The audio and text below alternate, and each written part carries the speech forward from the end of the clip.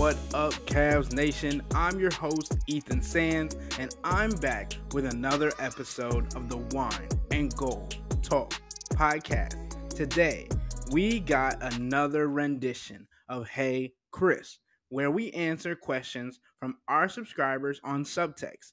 And joining me to give you all the insight is none other than the man himself, Chris Fedor. What up, Chris? Ethan, what's going on, man? How are you?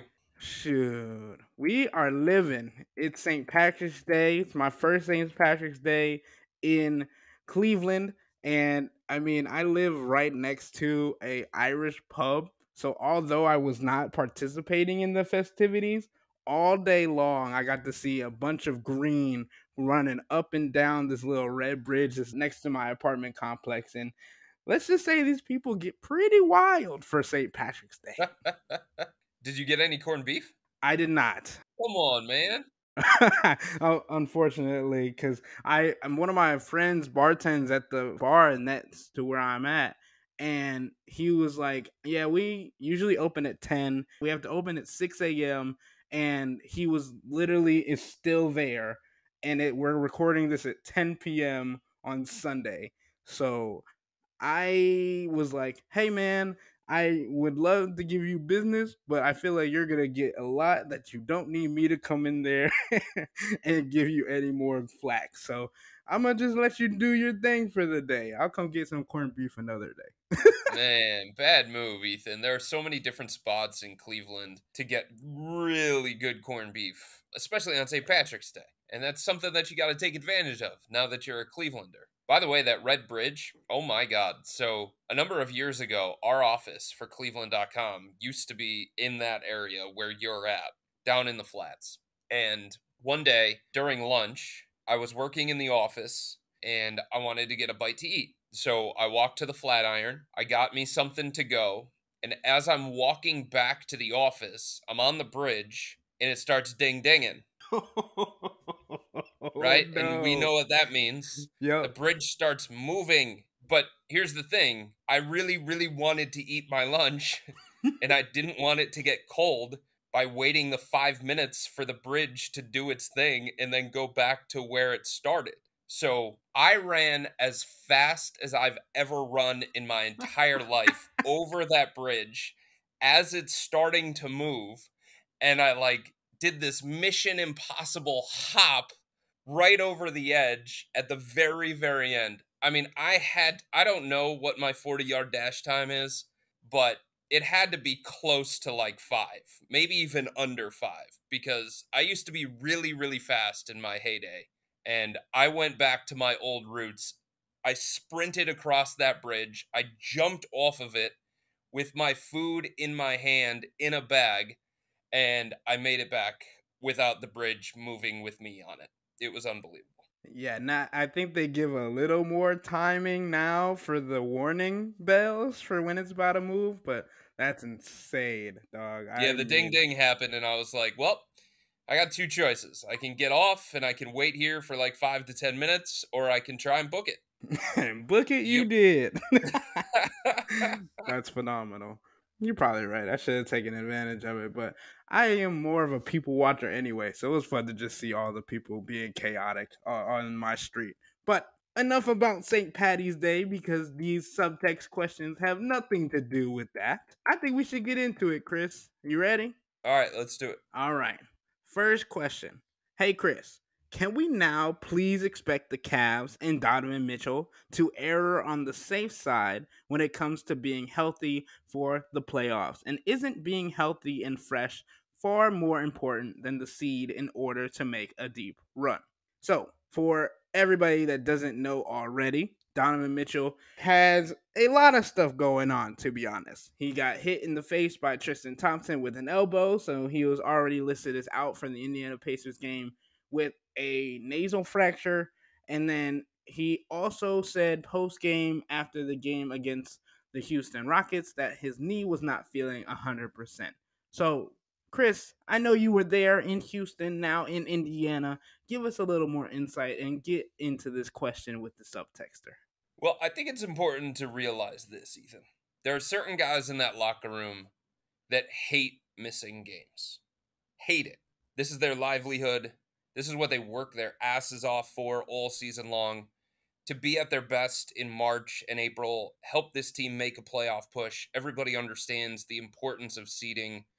So telling Donovan Mitchell not to play basketball when he thinks he's ready to play basketball is not an easy thing to do. So it's not a situation where the Cavs are either we're going to be cautious or we're not going to be cautious. Or the Cavs are saying, well, we need to get him back on the court for seeding purposes. In having conversations with Donovan over the last weeks, he felt one, that he was ready to go, and that's why he played against New Orleans. He felt like he could make an impact for the team, even if he was less than 100%. And he felt like he just kind of like needed to build himself back up on the court in game situations, build the confidence in his knee, build the strength back in his knee. So one, he thought he was ready. Two, it bothered him that the Cavs were not playing well at the time that he was missing because of the knee issue. So had the Cavs been playing with a little bit more consistency, had they been winning games, I think Donovan would have looked at the situation and said, well, I'm not going to force myself back into the lineup because we're playing well enough. We're not losing ground in the Eastern Conference. But it was hard for him that one, he was missing games. Two, there was uncertainty when it came to his knee.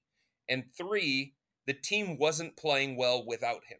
If they would have only lost one of those games, if they would have gone undefeated during that stretch, I don't think Donovan would have been looking at the situation saying, they need me. They need what I bring, even if it's in a decoy role, even if it's in a lesser role, even if I can't be the scorer, the explosive scorer that I know I can be. So it has been hard on Donovan to miss the number of games that he has missed.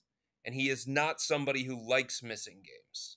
So part of the reason why he came back against New Orleans and then played again against Houston, beyond the fact that he thought he was ready, is because he wanted to get back out there with his team and try and help as best as he could. And he quickly realized, especially in the game against the Rockets, that he couldn't move the same way. He didn't have the same explosiveness. He couldn't blow by guys off the dribble. And it was kind of like an epiphany to him. It was a realization to him of, okay, I'm still not where I need to be. I got to sit my butt down. I got to give more time for this knee because there are bigger things in play. And as stubborn as he is, his inability to play at the level that he knows he's capable of 2 nights in a row, both against New Orleans and against Houston, I think has led him to this conclusion of, all right, let's really shut it down. Let's allow more time to rest and recover and then see where the knee is at, because it's just not responding the way that I was hoping that it was going to. Yeah, Chris, and a follow-up question from another subtexter was, is there a plan to get him back or for him to recover? And based on what you had said, based on the article that you wrote that everybody should go read, I didn't get the indication that he had a set timeline on when he thinks he'll be back, especially saying that he's not going to play against the Pacers and the nasal fracture being on top of that. I think he might be out for a little bit. Did you get that same impression? I asked him point blank, I said, how long do you think you're going to miss now that you feel like you need to give your knee more time to recover? How long is it going to take to get it back to full strength? And he said, Chris, I just don't know. So I don't think there is a timeline. I don't think there's a lot of certainty from the Cavs, and I don't think there's a lot of certainty when it comes to Donovan either. The thing that did stand out to me that he did say to me was that he doesn't feel like any kind of other operation is required or any kind of injection is going to be necessary. He had the PRP injection. It was about 2 weeks ago. That was the step that he felt like he needed to take. The people around him felt like he needed to take. And the Cavs as an organization felt like he needed to take. So now that he has done that, the belief is from everybody, including Donovan, that it's just going to be a situation where he needs to take time off and he needs to let his knee heal and rest and recover that way. But there isn't something else, according to him at this point, there isn't something else that he has to do when it comes to the knee. No kind of like cleanup or anything along those lines. So if there are positives, I would say that that is one that they don't have to do any kind of other thing other than just rest it and allow it more time to recover. Yeah, and I want to get into this next subtext question, Chris, but I have to give some prep work beforehand because we have to look at this next game with the Indiana Pacers, how the Cavs have been playing against great, good, and mediocre teams. And right now, with all the games being finished that'll impact the Cavs in the Eastern Conference standings, the Boston Celtics obviously are still in the 1 seed and they have already clinched their postseason spot for the year. Milwaukee is now ahead of the Cavs by 1.5 games in the 2nd seed. Obviously, the Cavs sit in the 3rd seed. New York is 2 games behind them in the 4th seed, and the Orlando Magic are 2.5 games in the 5th seed, with the Indiana Pacers sitting 4.5 games behind them. Obviously, this Pacers game is important. The Pacers game has players with the Cavs down. It's also going to be the first time that they get to face Tyrese Halliburton and Pascal Siakam in the same lineup. But this subtext question says, why are we in the pattern of beating good teams and losing to teams we should beat? Why is CPJ sitting? Why do we leave our starters in when we are down 20 with 6 minutes to go? JB needs to get these guys better prepared for these average teams. And obviously, we don't consider the Indiana Pacers to be an average team. They are obviously in the playoff contention. But as we mentioned in a previous podcast, the Indiana Pacers are one of the better options for the Cavs to face in a 7-game series, especially in the first round of the postseason. So, Chris, I think we got to break this question down bit by bit. And the first part being, why do you think the Cavs are in a pattern of beating good teams and losing to teams that they should beat? I don't know if there's any specific X and O's type reason, strategical reason. I just think the Cavs are playing really inconsistent basketball right now, Ethan. And I think their level of play is going to continue to vary, especially given all the bodies that they're missing. And look, players don't want to make excuses, and coaches don't want to make excuses. But I asked George Niang point blank last night in the locker room on camera. I said, what is the solution to fixing the inconsistency that you guys have shown since the All-Star break? Because you're below 500 since the break. You've only won 2 games in a row once since the break. And he just kind of looked at me and he was like, dude, there is no easy answer to this. Donovan's not right. We don't have Evan. We don't have Max Strus. We don't have Dean Wade. It's just, this is a point in the season where I feel like the Cavs' margin for error, even against lesser opponents, is smaller because of the pieces that they're missing simultaneously. Because every time you miss a body, the roles and the responsibilities of the next guy are going to change. And sometimes they change drastically. Not having Evan Mobley and Dean Wade simultaneously, and Max Strus, by the way, who can play some small ball 4, has forced George Niang into the starting lineup, and it has caused JB Bickerstaff to use Damian Jones as the backup power forward.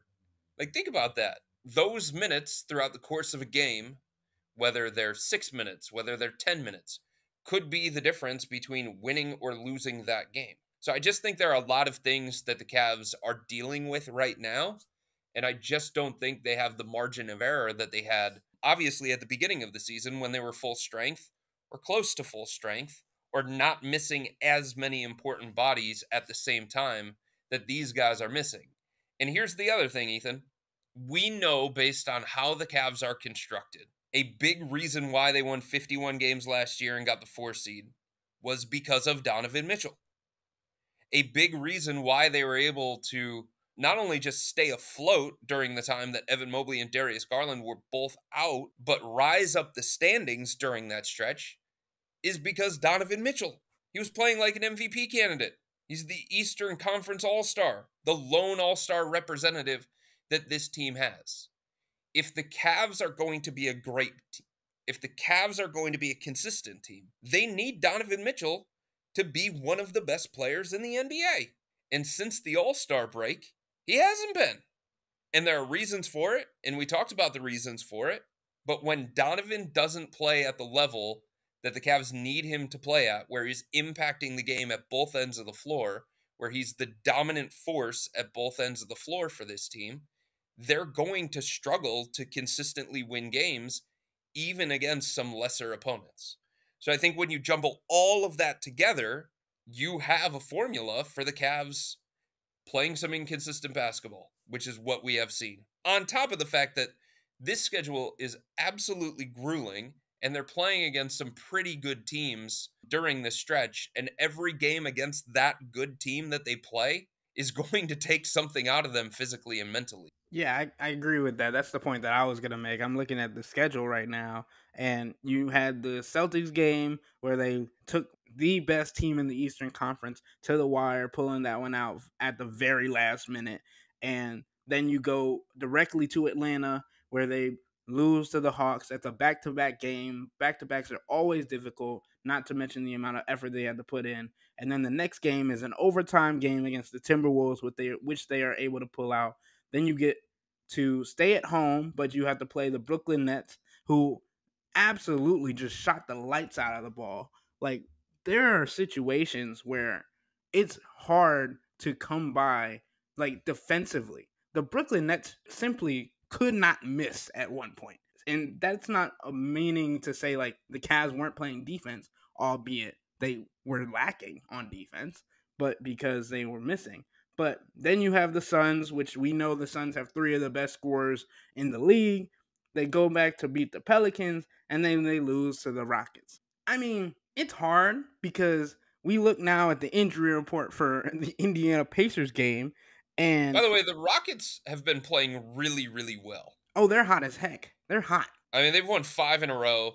They've won 7 of their last 10. Jalen Green has taken his game to a completely different level.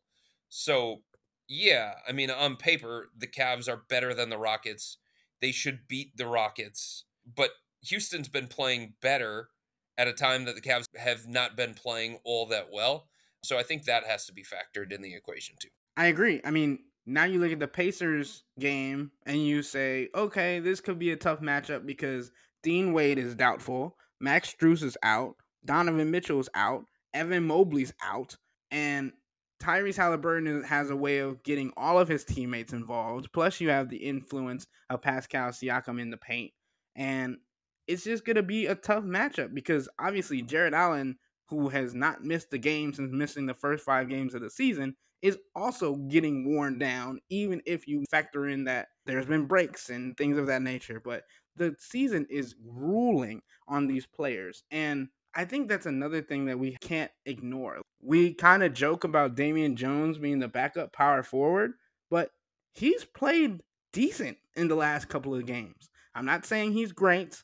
I'm not saying he's been saving the team, but he's been able to contribute. And my thing with him has been that he's continued to look more comfortable with more opportunities. And I think that's always been the biggest thing to me with Damian Jones. Like, I never really thought he had confidence because, like, he comes off the bench or he doesn't play or things of that nature. So just seeing him like have a little bit of confidence against the Rockets, against the Pelicans was pretty big for me, especially because who knows how long Max Strus and Evan Mobley are going to be out. And then Dean Wade now being on the injured list as well, that factors into his minutes. Yeah, but the broader point is Damian Jones is not a 4. Correct. He's a 5. He should be the backup center at this point. Now, Tristan Thompson is back, but Damian Jones and Tristan Thompson should be battling for backup center minutes behind Jared Allen based on what kind of skill set the Cavs need from that particular spot after Jared. Damian Jones and Jared Allen shouldn't be playing together at the same time, but the Cavs don't have any choice. In matchups against bigger opponents, what are they supposed to do? I mean, you can't put Isaac Okoro as the full-time backup 4. You can't put Karis LeVert as the full-time backup 4. And you certainly can't play George Niang 48 minutes. I mean, it's part of the reason why they went out and got Marcus Morris Sr. and they signed him to a 10-day contract. And he's supposed to be available against the Pacers because they just don't have enough capable bodies at the power forward spot right now. Because Evan Mobley is supposed to be the starter. When he's out, Dean Wade's supposed to be the starter. Both of them are out at the same time. So all you have is George Niang, and your best options to play the small ball four, those just don't always work based on the particular opponent that you're playing against. So Marcus Morris Sr. might get minutes in his first game because they need somebody to fill those minutes behind George Niang at this point. And Damian Jones, like I said, is not a power forward. He doesn't have that kind of skill set. I mean, he feels like as playing that position, I got to space the floor and I got to stay out at the 3-point line. And he has hoisted a couple of threes in his last couple of appearances. And I'm like, bro, that is not your game. Get near the rim, run some pick and roll stuff. But at the same time, I get it because he's playing out of position and he's playing in a spot on the court where it doesn't cater to his skill set. So it's just a tough situation all around for the Cavs right now. Yeah, and I want to get more in depth on the Marcus Morris acquisition after the break. But the last part of this question was, why has CPJ not been playing? And it's kind of unfair to say that as soon as Donovan Mitchell gets back and now he's back on the injured list. When you have Donovan Mitchell, Darius Garland, Karis LeVert, it's really, really hard to find minutes for Craig Porter Jr. I will admit, Craig has been very good at getting to his spots when he's gotten minutes, right? But we have mentioned on countless occasions, it is more than just how the players are playing in these games right now, but creating confidence for the guys who will be getting extended minutes in the postseason and getting them experience in different scenarios with different players, different rotations, things of that nature. But with Donovan Mitchell being out for probably an extended period, Craig Porter Jr. will more than likely find more minutes. Yeah, the other thing that's tough too, Ethan, and it's not to say that JB Bickerstaff will not do it because he has done it in the past and he did it recently. But playing CPJ and Darius Garland together, that can lead to some complications, especially on the defensive end of the floor. That can lead to some limitations, especially on the defensive end of the floor. Combined with the fact that you don't have Jared Allen and Evan Mobley together to provide that level of protection on the interior. So it seems like, unless it's a special case, JB Bickerstaff is relatively hesitant to play Darius and Craig at the same time. And when Donovan Mitchell is healthy and available, you just run out of minutes. You run out of spots. It becomes a math equation. It becomes a numbers game. And it's a conversation that we've had for a majority of the season. There are only so many minutes available at the guard spots, and that happens to be a very deep position on this roster. So it's going to be hard for Sam Merrill to get consistent minutes when the team's at full strength. It's going to be hard just the same way for Craig Porter Jr. to get consistent minutes when the team is at full strength or close to full strength. But like you said, Ethan, now that Donovan Mitchell is going to be out for an undetermined amount of time, it will allow Craig Porter Jr. to get more playing time, more opportunities, and maybe a chance to run the second unit and show whether or not he's capable of doing that on a consistent basis and show that he belongs in the rotation moving toward the end of the season and maybe into the playoffs.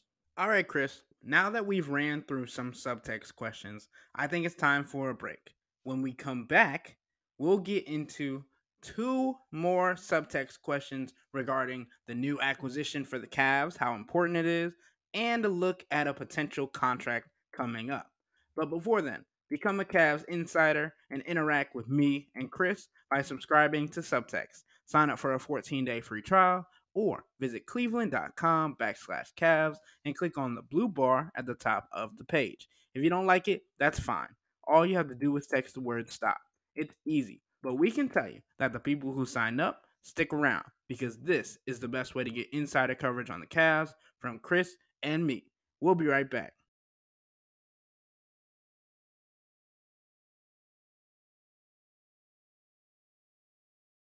All right, Chris, you mentioned it before we got into the break.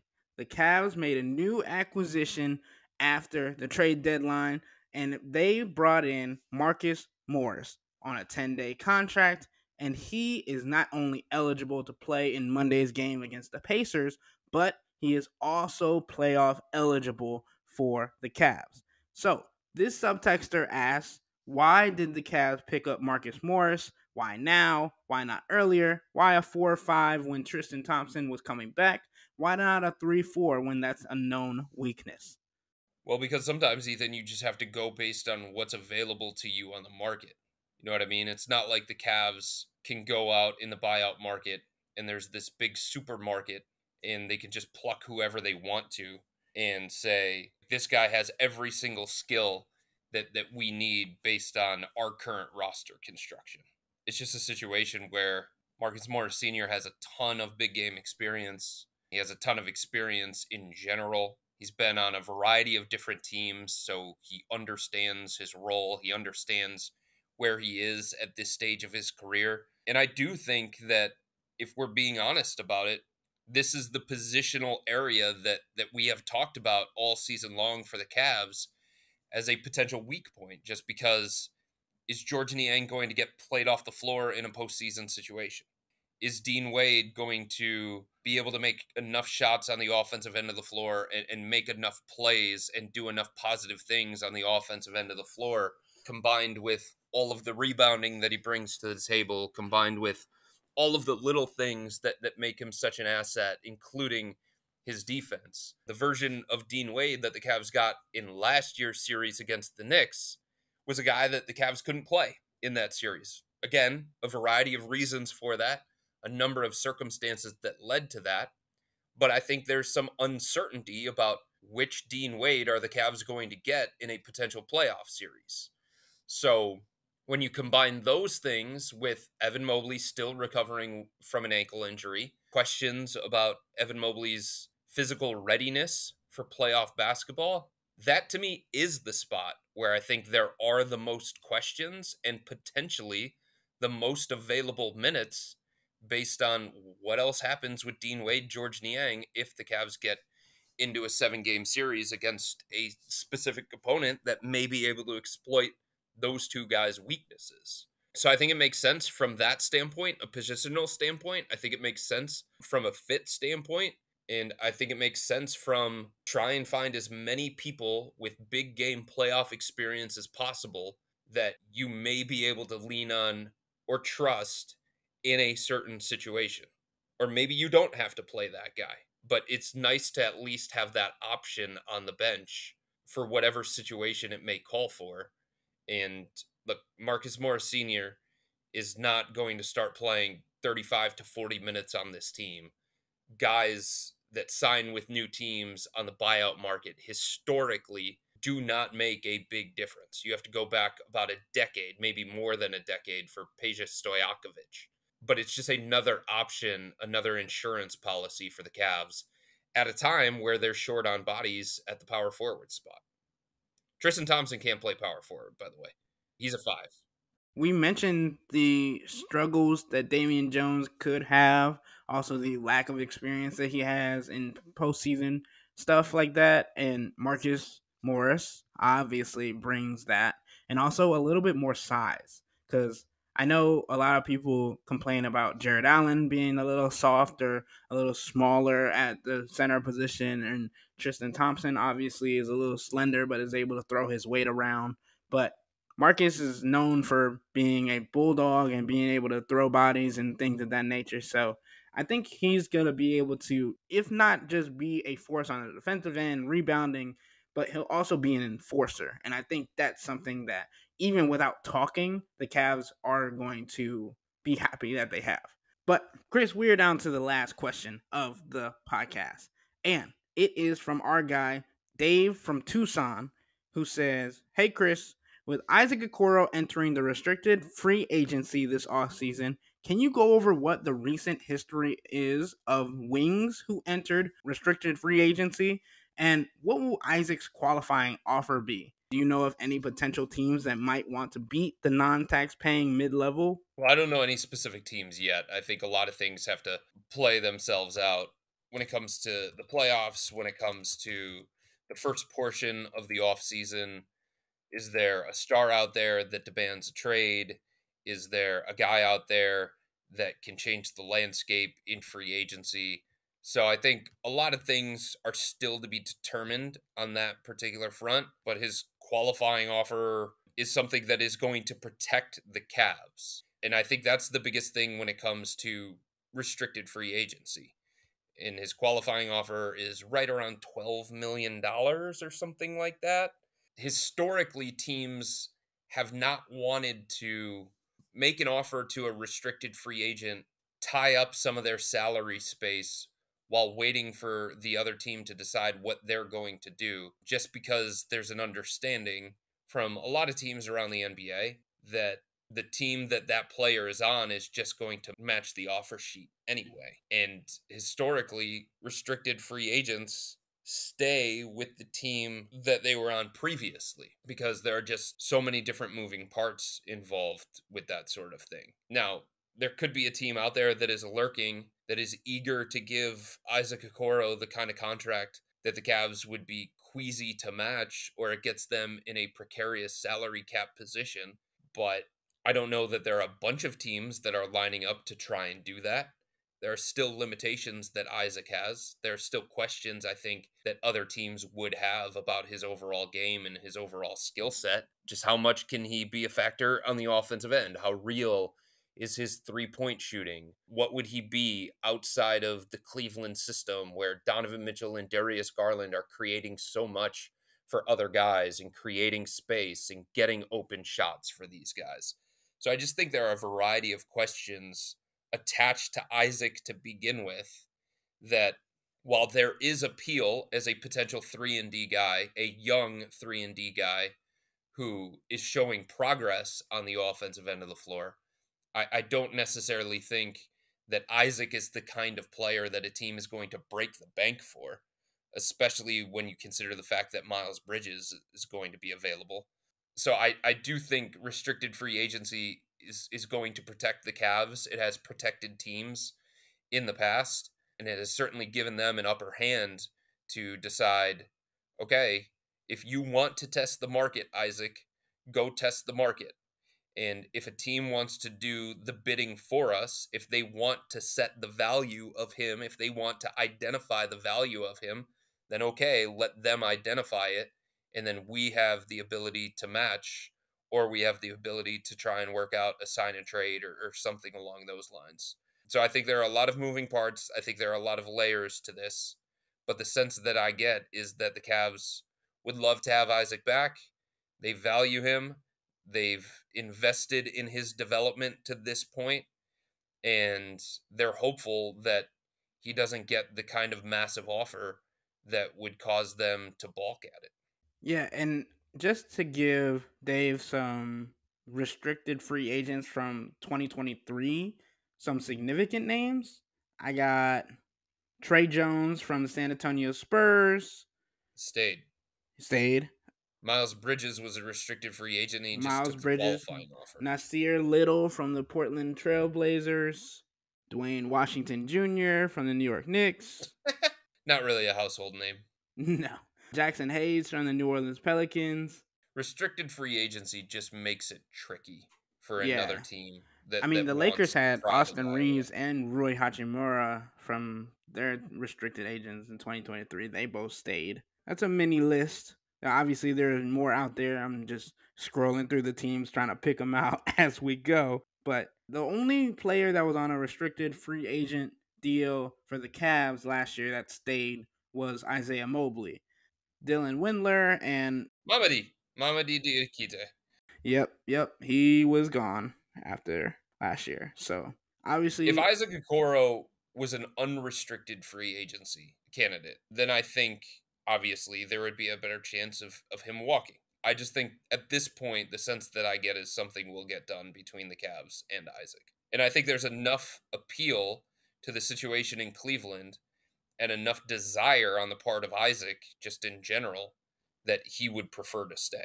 And three more quick ones just from me before I wrap this up. The Boston Celtics had Grant Williams, who was on a restricted deal, Cameron Johnson with the Brooklyn Nets, and as Chris mentioned, Miles Bridges and PJ Washington from the Charlotte Hornets, but also Kobe White was on the Chicago Bulls' restricted free agency. So those are just some of the guys that were on restricted free agent deals in 2023. And I think, Chris, if there's nothing else you want to add on the subject, that can do it for today's episode. Yeah, man. I think that's about all I got. And y'all know the rules. And Chris says we're done, then we're done. All right. But until next time, that'll wrap up today's episode of the Wine and Gold Talk podcast. But remember to become a Cavs insider and interact with Chris and me by subscribing to Subtext. Sign up for a 14-day free trial or visit cleveland.com/Cavs and click on the blue bar at the top of the page. If you don't like it, that's fine. All you have to do is text the word STOP. It's easy, but we can tell you that the people who sign up stick around because this is the best way to get insider coverage on the Cavs from me and Chris. This isn't just our podcast, it's your podcast. And the only way to have your voice heard is through Subtext. Y'all be safe. We out.